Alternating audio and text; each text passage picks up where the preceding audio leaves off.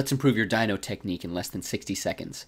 We'll start with the classic DYNO SNL in Joshua Tree. Most dynos can be boiled down to 3 things: loading, launching, and latching. First, you load up, like a spring. You can see here when I load up, my butt barely reaches my heel, so when I launch, I can't make it to the top. During this next attempt, my butt loads much deeper, past my heel, which gives me enough power to launch to the target hold. This next dyno is suspended in silence in Bishop.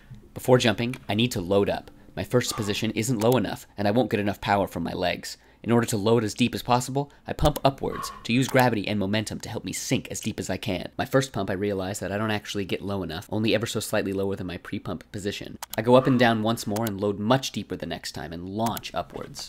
When launching, be sure to point your legs and body and really jump toward that target hold.